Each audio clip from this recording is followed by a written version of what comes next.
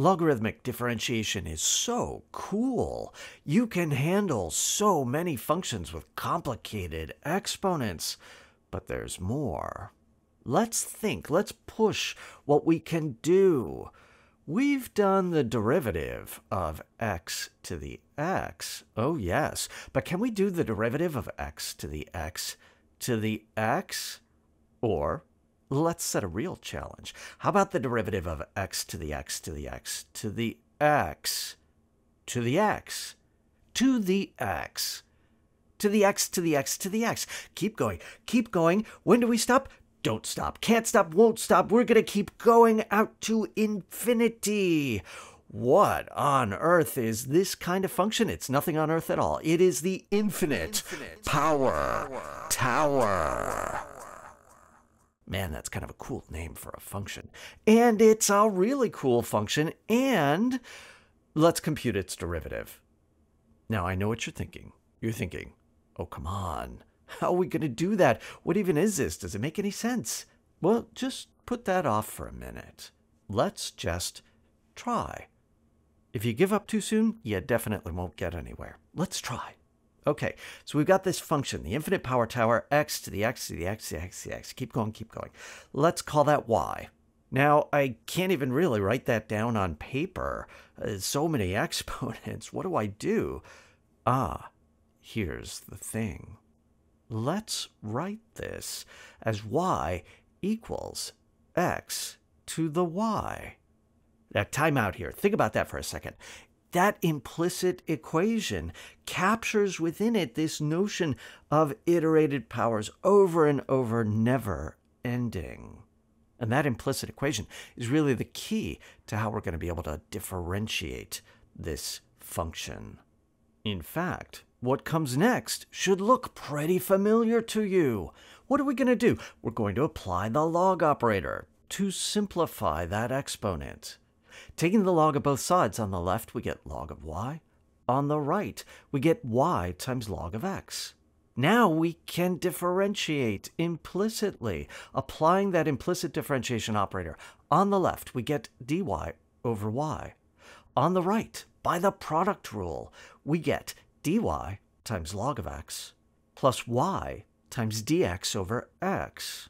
Now, what we can do is move all of the dy terms over to the left side. Factor out a dy.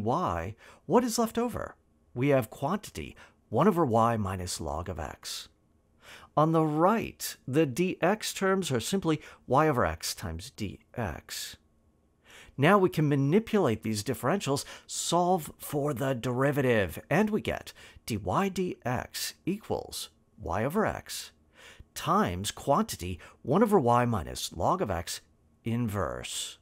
Multiplying that through by y in order to clear that 1 over y in the denominator gives us a final answer of y squared divided by x times quantity 1 minus log of x. And that is it. That is the derivative of the infinite power tower. So, what do you think? Do you think that's cool? I think it's cool. But I feel a little weird. There's nothing inherently wrong about the steps that we've taken, about the things that we have done using logarithmic differentiation, but I feel a little weird about this function. I'm pretty sure that this function does not exist at the value x equals, say, 2, or anything bigger than that. I think this function makes sense when x equals 1. I think with a little bit of work, you could figure out what the value of the infinite power tower is at x equals square root of 2.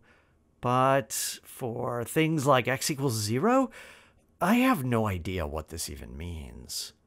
Where is this function defined? Is this function continuous? Is this function differentiable?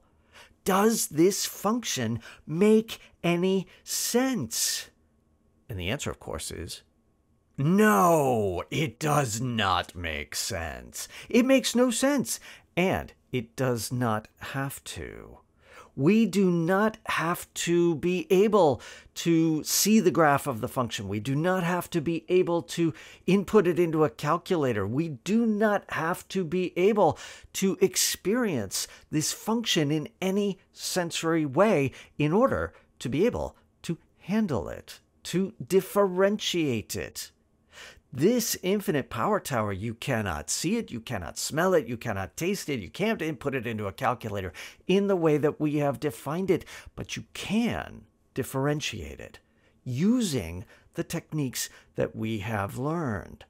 Think about that for a second. That is one of the things that is so cool about mathematics, is you can work with, you can prove theorems about mathematical entities of which you have no sensory experience. That is a great reason to study mathematics, to explore worlds beyond our senses. But, so what? I mean, come on, infinite power towers? Who cares about that? What could that kind of function ever be good for? What am I going to tell you? Of course, I'm going to tell you that this is useful, maybe not directly, but indirectly. One way to properly define the infinite power tower is through a function called the Lambert W function. We're not going to go down that path, but I want you to know that there is a way to precisely define the infinite power tower, to precisely say what its domain of convergence, continuity, differentiability is, and that it's related to a very special function, the W. That, look at that. It winds up being useful in quantum physics, in all kinds of different applications. We're not going to see the W function or the infinite power tower again in our story. This was really just for fun. But now you know a little bit more about what's behind that infinite power tower.